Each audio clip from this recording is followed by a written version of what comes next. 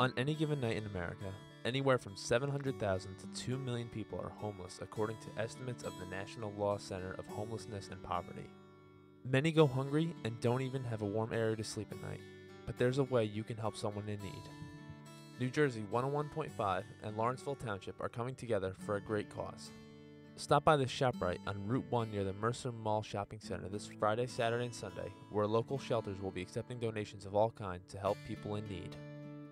Bring canned goods, old clothing or blankets, or simply buy a care package of food generously assembled from ShopRite, and all donations will go to help aid local shelters in our area. A simple gesture is all it takes. Stop by this weekend to help change somebody's life.